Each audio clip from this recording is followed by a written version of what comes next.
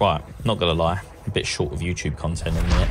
So what I'm going to show you is because I do get asked this all the time. If you ever like screw to a cylinder like I have here, always get asked like, what screws are you using, stuff like that. So I thought, let's do a little bloody video on it. So as you can see here, these brass Munson ring clips are wicked for clipping the D1 and D2 to. They're just like, they end up being the perfect like depth here. As you can see, I've clipped that one there already.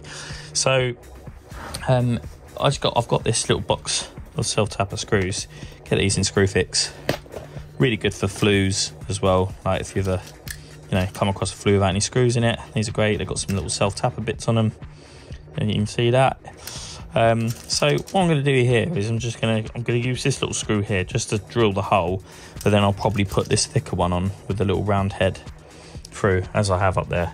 You see that up there? I've done that. So yeah, that's what I've done. So I've obviously got that in position. I've marked up where they're going to go, and obviously I've just got my posi driver head here. So should I go in there? Because you don't need to go mad with these, just need to pierce the skin, like so. And do the other side.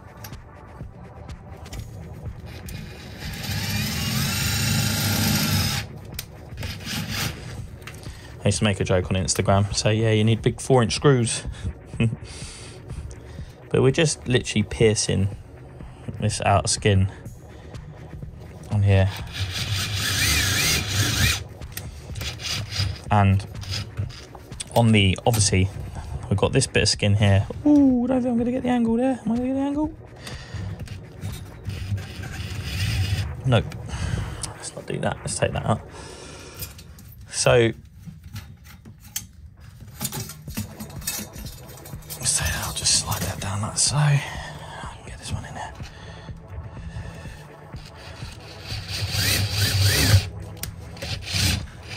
So obviously what we've got here is just, there's that little thin skin, there's a load of insulation, then it's the stainless steel cylinder. So, because that's a tiny little screw. This one, just this thicker screw here, like it's not very big. You'll see, look, when I undo this.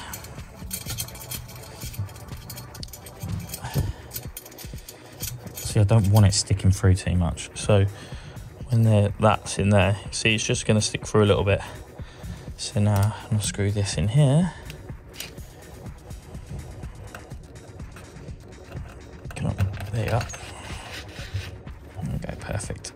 I'm getting another one of these screws.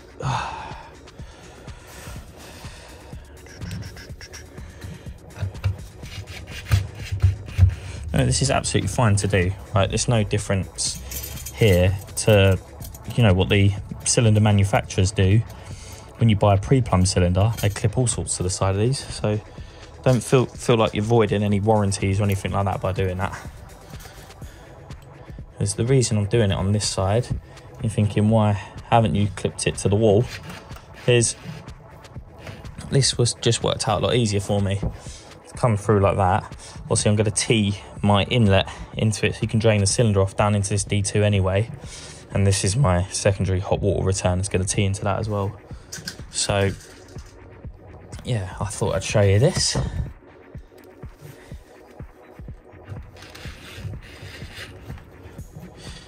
Got that.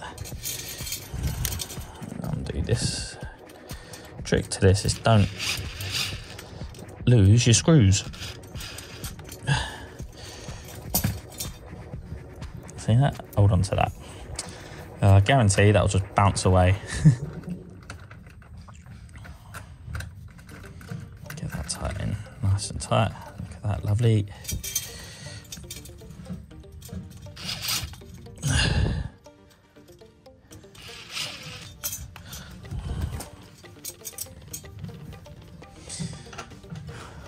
Obviously what I've liked here is that I've had this cylinder in and out loads of times because I wanted that to go straight out. So when I did that core hole, it ends up perfectly up onto this up here. So cut it back in there, get that in there. Like so. Screw that up like that.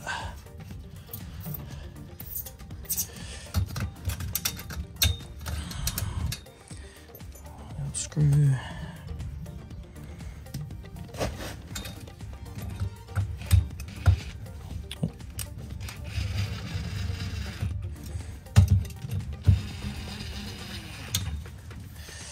you know what I mean? It just makes such a neat job.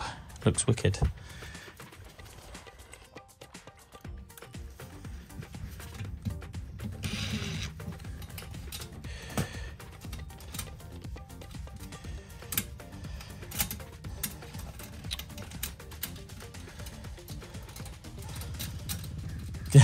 Come on. We're doing so well. Come on.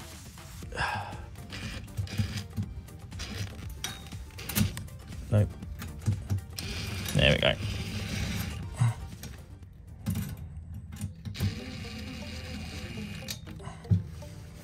There we have it. I think that looks wicked. Looks really neat, doesn't it? So it's all clipped along there, nice and straight out the D2. And that is how you clip your pipes to the side of a cylinder. Hope you liked and enjoyed. Don't know why I said that. Hope you liked. So there we have it. If you think screwing to a cylinder is good, then you should check out Powered Now, because that's even better. I have a special code. I'll put the link in the description, and it'll give you 6 months off Powered Now, which just makes every bit of difference possible. If you're running your own business, it's the only way. It does all your quoting, all your invoicing. If you've got staff, you can send them in different places. You can set out your diary schedule. You can get your customers to select an appointment for you. There is so much on there. It's incredible. So go and check it out. Just even if you want to give it a 6 month try just to see how it goes, check out Powered Now. And I hope you enjoyed the video.